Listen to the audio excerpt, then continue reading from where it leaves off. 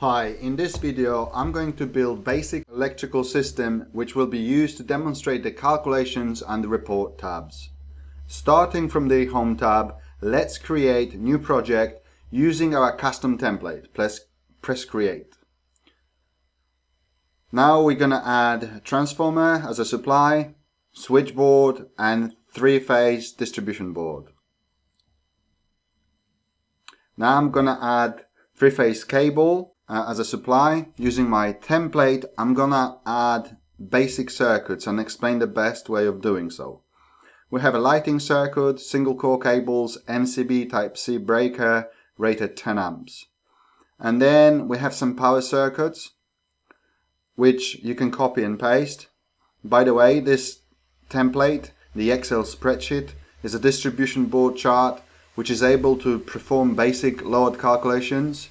You can download and use it for yourself. It's free of charge as long as you're registered. I'm gonna move this to my other screen so I can see better and start creating the circuits. Double click on the distribution board. Let's leave it the disk board as 24 ways. Increase the window so we can see better. And I'm gonna add first circuit. Double click on the text spare and then double click on the cable text. First, what we want to do is go non-standard for the circuit ID, include way, include phase, include connected from.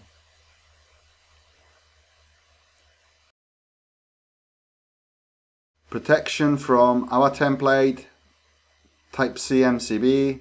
I remove the auto and select 10 amp. Let's say this will be a commercial site, so the lighting circuits are typically protected by 10 amp breakers. Cable ID. When you calculate the system and create reports, if you leave this as cable 1, you will not be able to work out what the cable you're looking at. So the best way for the circuit name is to use non-standard and then include the final circuit reference. Do not type anything in, just leave it blank. Select the cable, single core thermoplastic. I will use the 90 degree, so I search for run 2 and then select single core LSF cable. The rating of the cable, the current carrying capacity is the same as the 70 degree cable. Method of installation is conduit or trunking. Select trunking, horizontal, suspended, and the trunking is metal. Cable, I never use auto for my circuit, but if you want you can, but remember to fix the design. The available minimum cable size is 2.5. I think I've got cable size limit. The load is fixed equipment, single phase and neutral. If I change it to lighting and go back to my cable, now the minimum is set to 1.5, so I can change it. Design length. The lighting circuits are typically quite long. Let's do it as 55 meters. The rest you can leave as it is. Grouping, because the load is minimal, LED lighting, you may have 1.2 amps or less on the circuit. And here the cable carrying capacity is 17 amps. And if the circuit is grouped with other lighting circuits, the load is less than 30% of the cable capacity, so you can ignore grouping.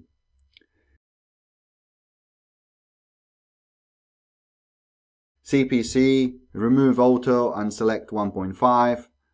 Let's go back to load. For the name, I will use the window here, name, because I've got inherit, the name is automatically copied over here. That is the correct way of naming. This is not domestic circuit, RCD is not required. Length to the first fitting, let's say 12 meters. Design current, let's say 1.2 amps. Power factor for LED lighting is 0.97. Diversity, industry benchmark for lighting is 0.7.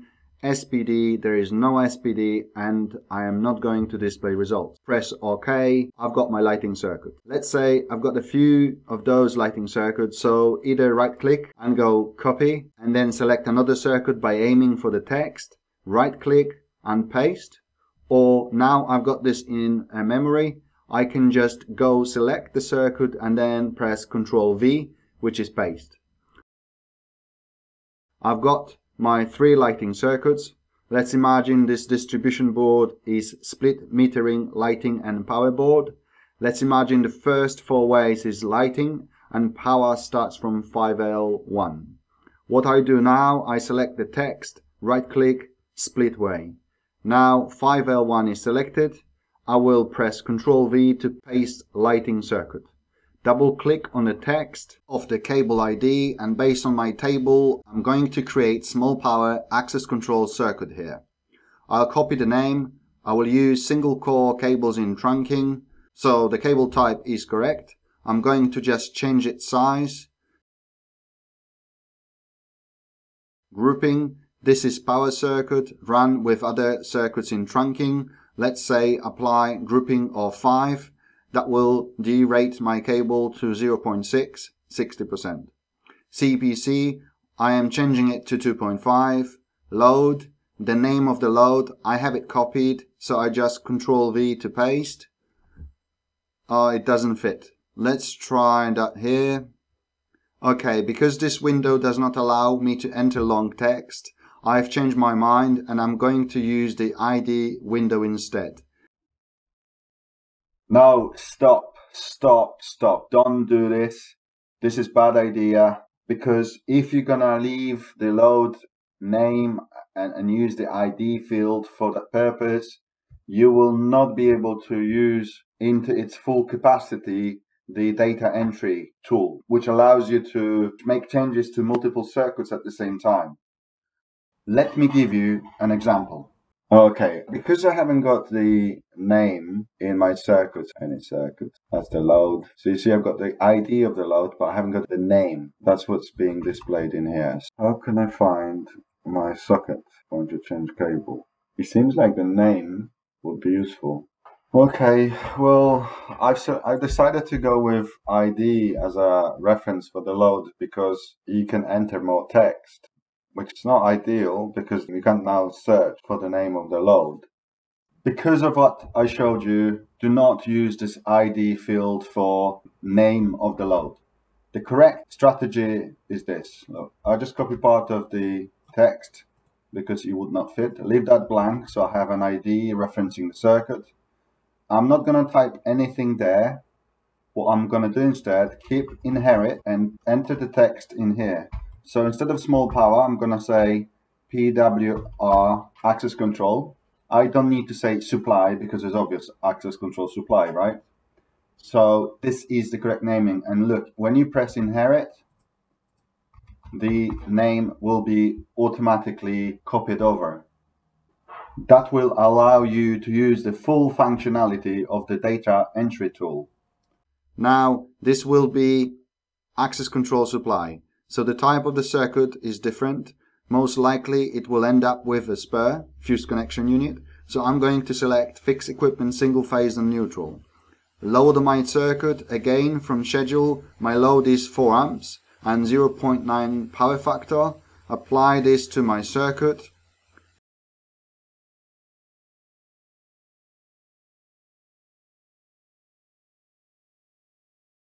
Diversity, if this is access control, it will not be diversified, so it's on all the time.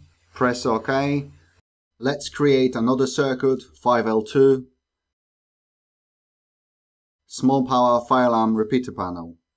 The cable type will be different. FP600S, 2.5mm, 16 amp radial circuit. Load, 3 amps, 0.9 power factor. By the way, I've noticed that I forgot to change protection in 5L1, which need to be 16 amp MCB.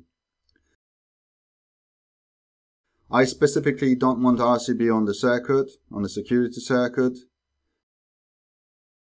Now that's correct. I'm going to copy this circuit, Ctrl C, select another one, press Ctrl V. I'm going to adapt this to fit my new circuit. That's the quickest way of working. First of all, the circuit reference are correct, cable references correct, cable type is not correct. I'm going to search for 600, select FP600S, that's the fire rated cable rated 1 hour, and it will be on perforated horizontal tray. Cable size 2.5, grouping 6, depending on your installation. This is armored cable. I'm going to go for single phase supply. I will select the CPC to be integral, and I'm going to calculate the armoring as an earth path together with CPC. So instead of armor or separate, I go armor plus separate integral. And now the image below shows you that both earth paths will be taken into account during calculations. Right, so now we're gonna name it correctly. We already have inherit selected. I copy and paste my correct name, file and repeater panel, and that's already changed. That's good, thank you. Load, power factor 0.9, diversity is 1. No SPD. That's it. Protection, that is also 16 amp. Okay, now I'm going to create similar circuit. VESDA is fire alarm life safety circuit. It should be wired in fire rated cable. Copy the name. Copy the circuit. Double click, change name. And again, let's change the name in this field here. Copy and paste. Name automatically inherit the correct name. Load 4 amps, power factor the same. Grouping the same. Cable type and method of installation the same. Okay, we are going to create another 16 amp circuit. But this time it will be LSF armored 4mm square 16 amp commander socket for data rack. Based on my historical data, typical load of the data rack is 6.5 amps. This is based on the active equipment installed. Obviously it is project specific and it needs to be checked. Quickest way, copy that circuit, select this 3-phase circuit and paste. Now we ended up with 3 circuits. If you have repetitive circuits types, that's quite quick way of working. For now I'm going to delete them and then double click on L1. Let's change its name first. Copy and paste, data rack commander socket. There is no option of 16 amp. And if I select 20 amp and protect the circuit with 16 amp breaker, it will come up as an error. To overcome that problem, I will select fix equipment, single phase and neutral.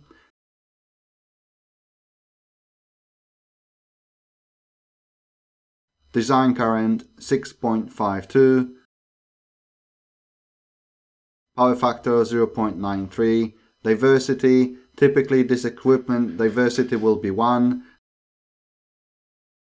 No SPD, but you may need SPD for such circuit. This is project specific.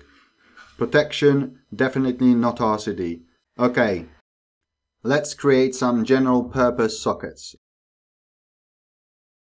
I'm going to create this radial and ring circuit, and then I create another fan coil ring circuit. Depending on the length of the circuit, the load may not be a problem, but the earth fault loop impedance could be. That's why sometimes we run ring circuits for fan coils. First, let's create typical radial socket circuit. I'm going to copy existing and paste. Rename it first. Let's update the name, general purpose socket, and I'm indicating that this is a radial circuit. General purpose sockets. This will be radial circuit 20 amp. RCD is required. It is not in dwelling, it is commercial, but there is no risk assessment. I'm going to add protection. Change protection to type C RCBO 30 mA 20 amp. Cable, change it back to single, search for run, select single core 90 degree, run to 70 degree. In trunking, horizontal, suspended, metal. Cable will be 4mm square. CPC 4mm square. Grouping typically between 5 and 9, depends on the project. I select 5. Load on commercial sites, it is calculated as 25 watts per square meter at rebar stage 3, and at detailed design stage usually load is calculated as per number of points. Since this is general socket outlet and the connected load is unknown, based on my schedule I will have load of 3.9 amps. power factor 0.9, and my diversity will be 0.2. No SPD. Protection is done. Okay, I'm going to create ring circuit. Copy that. Paste, double click, change protection to 32 amp. Cable installation method is the same, but I'm going to change size to 2.5 mm square. Grouping, I'm going to leave it as is. CPC, I change it to 2.5, I don't want this in auto. When the cable is too small, I will get warning, rather than thinking everything is alright, not knowing or having control of the cable size. Okay, this is a ring circuit. Let's change the name. Ring. That will be automatically updated. You can't see, but it's updated. Ring circuit. Design current 9.2 amps. Power factor should be the same. Diversity 0.2. No SPD. Okay, happy days. Now, I'm going to create ring circuit for my fan coil units. Splitway. Copy the circuit. Okay. Double click. Go to protection. I'm going to change from RCBO to MCB. It needs to be 32 amp if you want a ring. Otherwise the software will complain. There will be an error message because BS7671 have an example of a ring circuit, and the ring circuit is protected by a 32 amp protector device. So that's what I'm going to do. But I don't want RCBO on fan coils. Let's change the protection first. Type of the circuit is the same, just changing length to say 87 meters. This is the whole length of the cable, not just one leg of the ring. Leave a grouping at 5, CPC 2.5. Let's rename this. It's not general socket, it's fan coil. It's a ring, so I'm going to indicate that. Not a standard circuit, but sometimes because of very long distances, you may choose to use ring circuits or fan coils. Type of the load. If you want this software to calculate this circuit as a ring, you have to leave this as ring and then RCD will be required. In this case, the only option to calculation without error is to select not indwelling and documented risk assessment. The other option is to run your fan coils as a radial circuit. If you have the new version of the software, this panel has slightly changed to align with new BS7671. So instead of not using dwelling, you have used by instructed or skilled person, or option to choose not in high risk residential buildings, house in multiple occupation, purpose-built student accommodation, or care homes. That's the change, depending which version you have. Okay, let's finish this. The load will be 6.96 amps. Power factor 0.86, no SPD. Happy days. So I created few typical circuits which I can copy and paste. I can now copy this distribution board, select it together with a cable, press Ctrl C and Ctrl V. You can see the numbers are automatically copied and changed. Go into distribution, go into circuits, double click. You see my circuits inherited the name of the distribution board and they have correct naming. This is the quickest way of working. Press OK. Now you are ready to calculate. Detailed calculation will be covered in separate video. What's important here is that before you proceed and carry on building your electrical system and perhaps copying and pasting existing DBs and the nested circuit, you possibly would copy and paste the errors. So what you want to do first is you want to calculate the circuits as they are. See the errors, deal with them. If there is no errors, happy days. If you have errors, fix the errors before you copy and paste it elsewhere. So you need to calculate first. Go to Calculation tab and calculate. Only if you have no errors, copy and paste the circuit to all distribution board. Here I have an error with the submain cable and the two final circuits. So you see, if I copied and pasted the distribution board with these errors, I would then carry on the errors across and create more work for myself. So before you proceed and copy and paste to build the system, you may have distribution board here, another one here. Before you do that and create yourself a lot of work and the need to deal with more errors, you want to fix the problems before you proceed. Okay, so please remember, good practice is to fix the problems before building the electrical system further. You can copy distribution boards with the circuits, or you can copy individual circuits across distribution boards.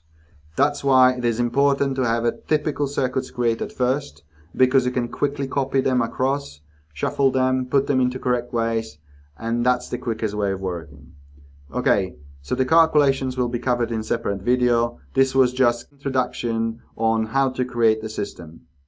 Thank you very much for watching.